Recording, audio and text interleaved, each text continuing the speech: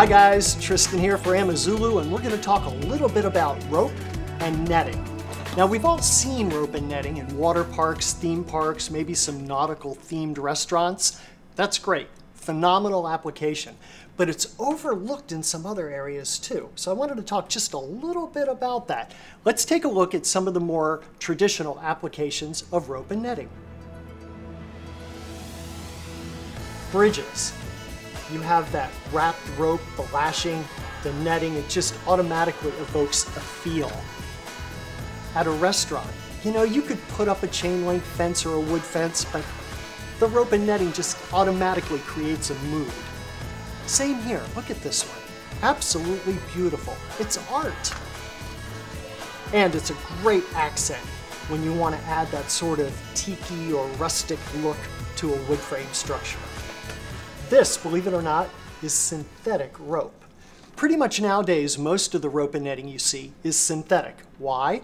Well, jute rope will fray over time. The UV wears it down. The physical contact with it wears it down. This is polypropylene on the inside. It's wrapped in nylon and polyester. This stuff is indestructible. UV, weather, time, even fire. This doesn't burn. It will melt at 490 degrees, but I'm thinking if it's 490 degrees, you're thinking other things than, hey, my rope is melting. An incredibly solid, wonderful product. Comes in colors.